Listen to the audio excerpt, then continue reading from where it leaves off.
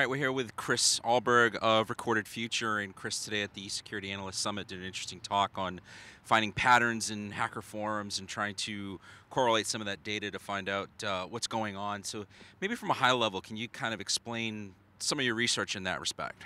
Yeah, absolutely.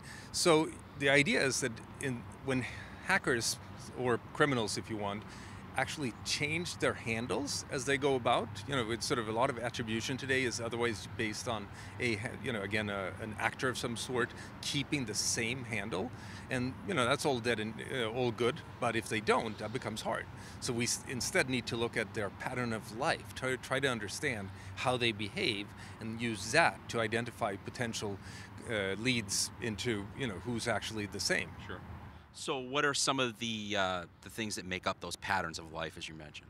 So, we will, in this research, we looked at activity in these forums on, basically from what days they're active as well as what hours they're active, and what sort of content they're focusing on in that activity, and using our natural language processing as a way to build a data set of that activity.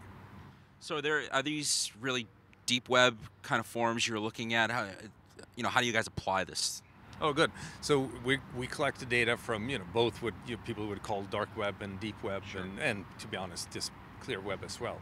But from across the board, from deep forums or whatever you want to call them, to more plain places as well. And that's actually part of what you want to do. You want to, because many people might have accounts over here, but they'll have something here. And if I can start putting these things together, now goodness will happen. And it helps illustrate, a picture of who's behind some of these activities. Do you see any differences across the board from, wherever they're operating from? Yeah. Okay. So you'll obviously, if you mean from a geography point of view, Yes. you obviously got to keep geography in mind Right. as you look at this, and sometimes that can be hard. So if you have a Chinese forum, that will probably help you understand that this is a pretty strong, simple cohort that you're dealing with. Maybe Russia will be the same. Russian forum, like Russian language forums, will be the same. With English language forums, that might be harder, or Arabic and so on. So now you have to sort of be a little bit more careful about how you draw conclusions. Whereas Iran would be the inverse. Now you're looking at a very tight sort of cohort of people.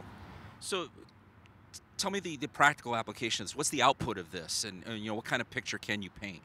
So, I think the practical output of this is that, so this is research, so we just started, but the practical output of this is that when you're doing attribution work and you're trying to identify who some of these are and you're struggling, because it's one thing if you start off and you see ugly gorilla and and he's sort of all over the place, but you sit there and actually that first domain name registration that you have, you don't see it anywhere else. Yeah. Now, where do I go?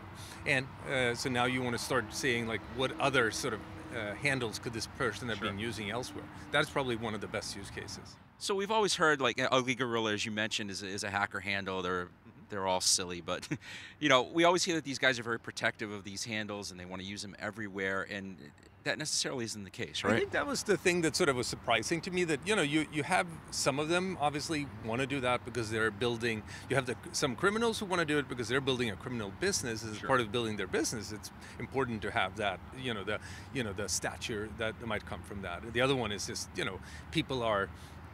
They want to be proud, they want to be strong, and just to sort of paint themselves in a cool way. The other one is probably plain laziness also, other way going on. The more surprising one is the Chinese ones that are, these are, supposedly Chinese military, and you'd figure that they have better programs for persona management, but it's seemingly not. Maybe now they all do, so then this sort of research becomes really important.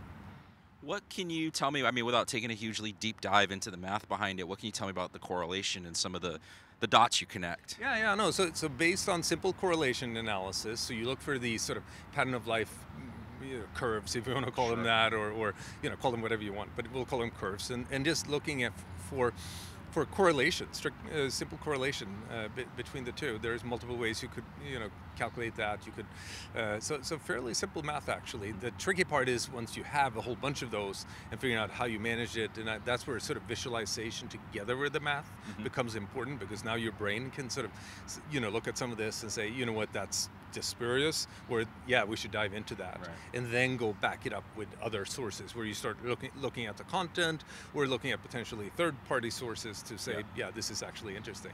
So that's a good point. So I mean, you've spoken a lot about personal behaviors, what time they work, you know, what holidays they take off, things like that.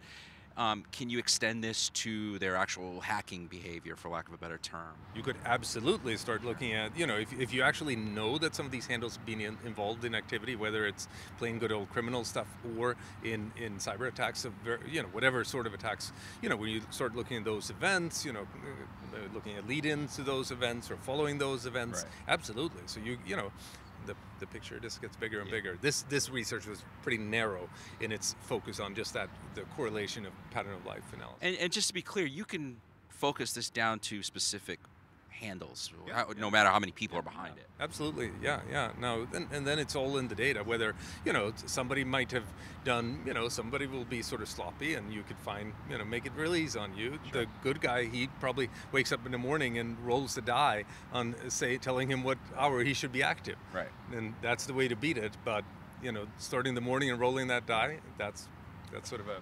So, as a last set of questions, what can a white hat do with that research, or law enforcement? Obviously, there's different usages for this data. Yeah, no. So I think, again, whether you're a white hat researcher or law enforcement, when you're in that scenario where you're not finding that ugly gorilla guy or CPYY or whatever that is sort of plastered all over, this is the place where you could go to work. Now, this is, you know, you got to have the collection of the data, you got to be able to analyze it and visualize it, and this is not push a button yet. So for now, this is research, and we'll figure out how to productize it. All right, good stuff. Thanks for joining me, Chris.